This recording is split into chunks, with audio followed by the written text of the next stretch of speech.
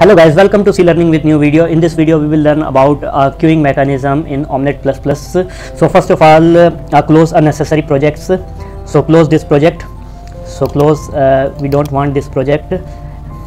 And now create a new project, file, new project and name the new project like queuing mechanism. We are doing queuing. So okay, next Omnetpp project with source and simulation folder. So select this and next and the finish.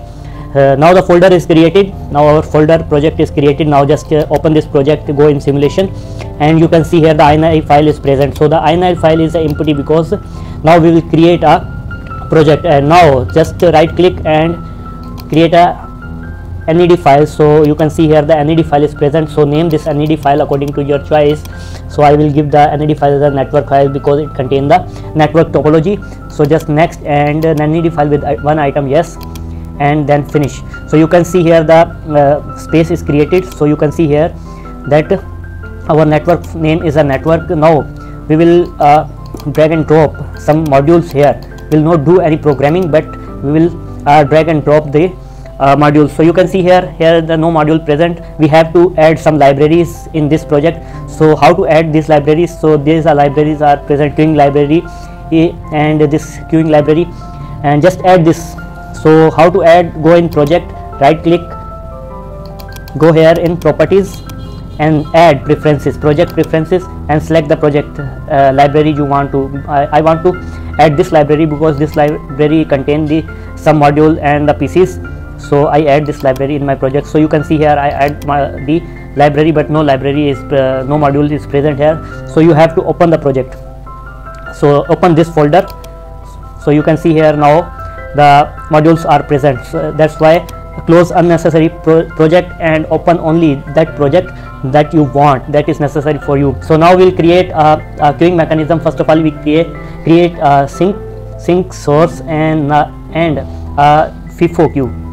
So first of all, we pick here a source. You can pick this source and this source as well. So drag and drop source and a sync. We need a sync where job go, and we need a queue. So pick this queue. By default all queues are FIFO queues. So and select the wire to attach them. So select this one, data rate channel, because we set the data rate of this wire as well. So we have attached them. Now just click on wire, go in parameters. So you can give here some parameter as well, like delay of this wire. So delay of this wire should be 1 microsecond delay, 1 microsecond delay, 1 u second. You can write u here. And the data rate of this wire should be the either it is a gigabit or fast Ethernet cable or any. So we will allow this as a 10 Mbps link cable, Ethernet cable. Okay, so this cable is 10 Mbps cable. Now we set and okay. Now we'll change this wire as well. So just data rate of 1 microsecond and a delay of 1 microsecond and data rate of 10 Mbps. So we now you can see here we drag and drop this module, but we didn't did any programming. But you can see here if you go in source file, so you can observe that all programming in backside is doing when we drag and drop the project. When we drag our project any module, so automatically it will program. So you can see here in connections we attach the connection from source to queue. So you can see source to queue and queue to sync. So you can see here from source to queue with the delay of 1 microsecond and data rate of 10, and from the queue to sync it also 1 microsecond delay and 10 Mbps link. And these modules we pick from the module list, source, sync and the queue. So this is the how we can create a NED file, and you don't need to import anything. It will automatically import the packages and libraries. So now we go in, we create the network file. Now we go in ini file and do some programming. So remember one thing, network should be same as NED file and ini file. So both network should be same. So remember this network's name is network. So you can also change this name as the network of 222.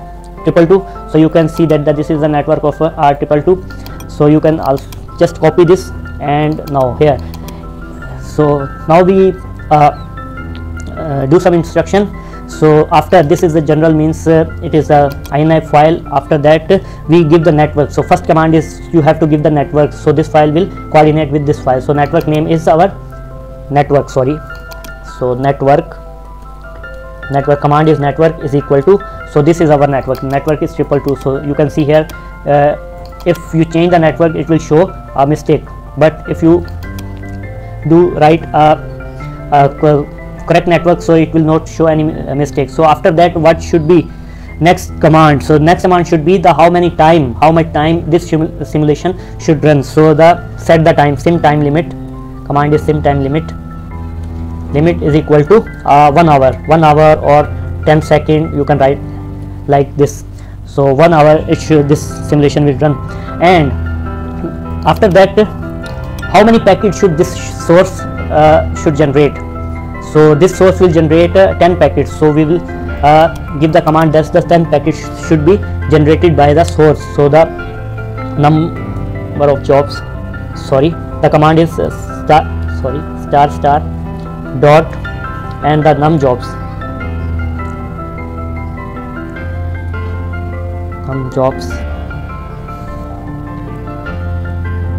is equal to 10 jobs. So you can see here, so we give this command as this should create the 10 jobs. 10 jobs means the 10 packet it will generate 10 packet. Okay, after that the command is after what time, if this source generate a packet, after what time this will generate a second packet. So we'll give the source inter-arrival time. Inter-arrival time means if job create a packet, what is the time between one packet and the other packet. So we'll set the time of inter-arrival time of source. So command is source because this will generated by source dot, and what should be next command, inter-arrival time. So you can see here source inter-arrival time. So inter-arrival time of source should be 1 second. After 1 second should be this source will generate a packet. If this generate a one packet, and after 1 second it will generate a second packet, after 2 seconds it will generate a second packet. So this how this will packet generate. And now the next command is how much time this queue will take to filter a packet. If job come after every second, so what time this queue will take to filter a job. For this queue we have a command, so we type command. So remember one thing, this name should be similar to this command, and now we are giving a command of queue, so this name should be similar as queue. So now dot queue, if you write queue, so if you dot, so you can see here the inter-arrival of service time. So how many time it will take to filter a packet. So how many time a queue will take to filter one packet. So it will take the 2 seconds. We can give the name as a, now this we give this command. So now just we built project, so build the two files will coordinate with each other. So after building is complete, so now we'll run this project. So run this project, run. So now you will observe, yes, save. So now you will observe in a new window that project is ready. Yes, project is ready. So now we run this project. Now you can slow it down. The first job is going in queue, second job is going, third job is going, and now one job is queue, one is service. Now first packet is filtered and 2 packets are in this, and 4th job is coming here. So that's how this jobs will come, and this will filter the job. This queue will filter the job. So increase the speed. So 6 job is coming, 7 job is coming, 8 job is coming, 10 job, 9 job, and 10th job. So you can see here the 5 queue packet, maximum 5 queue packets are in a queue. So that's how until it will reach the time. So you can increase the speed. So you can see here the time is completed. So packets were in queue was 17,000 So if you want the result of these files, so just go in simulation, right click, new, create a result file. ANF file is a result file, name the file and finish. So you will see this type of window. So just pick, drag and drop this result in this file. So you can see here 2 files are created. So you can see, observe that these are the result present. So if you open this, so you can take the result of anything you want to take, the result of sync, source or queue. We will check the result of queue. So just click and from here you take whatever you want to take. So first of all we check the number of jobs, how many number of packets source generated or jobs come to queue. So you can see that -1 means the infinity number of packet come to queue. So if you want to check any other thing, so you can check from here that queuing length, how many packet were in queue length vector. So just here from here, so you can observe that at a time 899.5 packet were in queue. This is the mean value. If you want to take the exact value, so take the maximum value 799, which I show to you there when we end the queue, when the simulation time ends. So you check there that there were the 1799 packets. So if you want any other thing, any other parameter, so you can check how many time packet take in a queue. So queuing time mean, so you can take it from here. So a packet take exact value 899, it's the time, so 899 seconds. So unit is this time, this second a packet take in a queue to wait to filter out. So any other parameter, how many packets were dropped, so you can also count from here. So the drop count, so you can see how many packet dropped by queue. So 0 packet were dropped by queue, so no packet queue drops. So because this is a queue, infinite queue, so it has an infinite queue. So inter-arrival time, so how many time, after what time the jobs were coming, after 1 second, because we set this parameter in INL file, after 1 second job should go in a queue. Okay, inter-arrival time. Okay, other is the service time. So let's check the service time. So if you check here the service time, what was the service time, so you will see the service time is 2 seconds.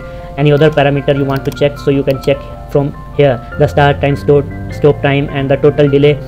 And any other parameter, let's check lifetime, keep jobs at a time, how many jobs were keep jobs. Let's check what is this.